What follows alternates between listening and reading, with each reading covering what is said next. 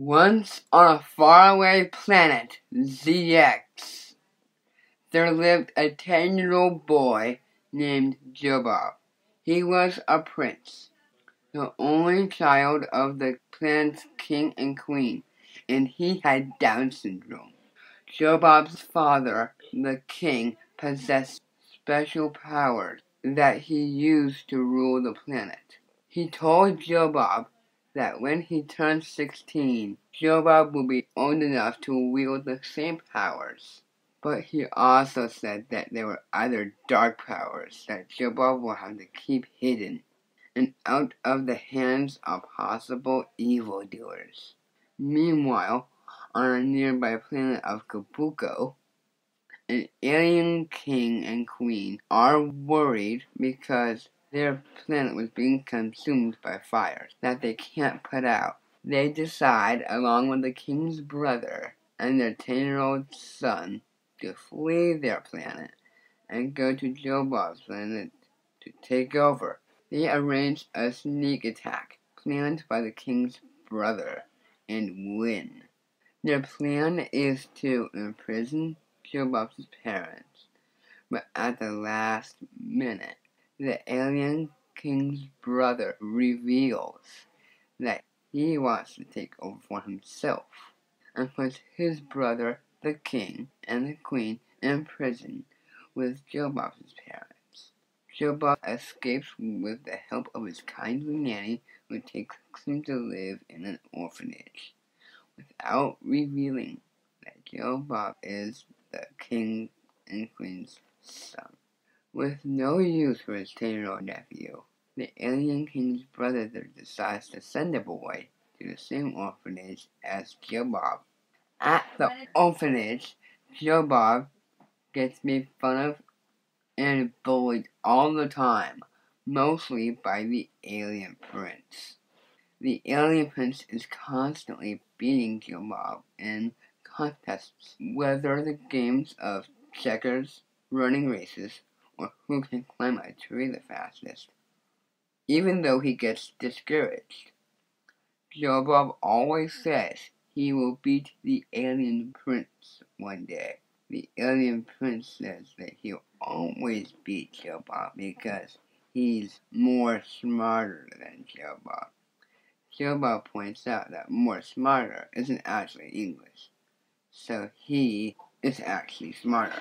The years pass until Jobob is about to turn 16, and his old nanny comes to visit him. She reveals to him that he can go to a very remote place on the planet and uncover the special powers his father had and use them to save the planet. The alien prince overhears the conversation and sets out to win the powers for himself. In the ensuing race, Jobob gets to the powers before the alien prince assumes his new powers and returns to challenge the alien uncle who's been ruling over Jobob's planet like a tyrant. The alien uncle, meanwhile, has learned from his spies about Jobob and their nanny. When Jobob arrives at the palace, he finds the alien uncle threatening his nanny, demanding to know where Jobob is. Jobob uses his new powers to save his nanny and defeat the alien uncle, who was knocked unconscious in the process. However, just as the battle ends, the alien prince arrives to announce that he has discovered the source of the dark powers and challenges Jobob. Jobob and the alien prince engage in an epic battle that lasts several hours, but eventually Jobob prevails after chasing the alien prince up a tree and knocking him off a branch, where he falls to the earth and is knocked out. Jobob gathers the alien prince and his uncle and takes them to the palace dungeon. There he frees his own parents and locks up the uncle, but instead of imprisoning the alien prince with his parents, He tells him to take his parents, go back to his home planet, and use his new powers to put out the fires consuming the planet and save his own people. After sending the alien king and queen and the prince back to their home planet, Joe gathers in the palace with his parents and nanny. They have a tearful reunion, and the king and queen thank Joe for saving them and the planet. They ask how Joe was able to defeat the alien prince.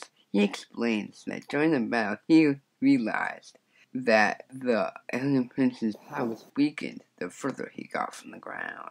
So Joe challenged him to a race of a tall tree, just like when they were younger in the orphanage. But this time, Joe let the alien prince win, knowing that the higher up the tree he went, the weaker he will be. And that allowed Joe to overpower the alien prince and knock him to the ground. Joe, the nanny, and his parents embrace, and the king says, "I hope we never again have to face a terrible threat like that to our planet." But just as he says these words, out of one of the palace windows, the ground starts to shake, while something large and slimy begins to emerge, accompanied by a loud hissing sound. To be continued.